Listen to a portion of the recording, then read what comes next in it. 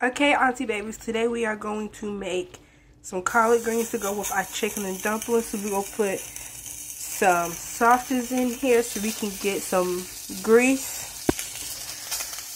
We normally use bacon so we can, because after we use the bacon grease, we put our collard greens in there. So I'm going to let them cook and I'll be back. A few moments later. Okay, so I took my meat out, so I'm gonna pour my collard greens in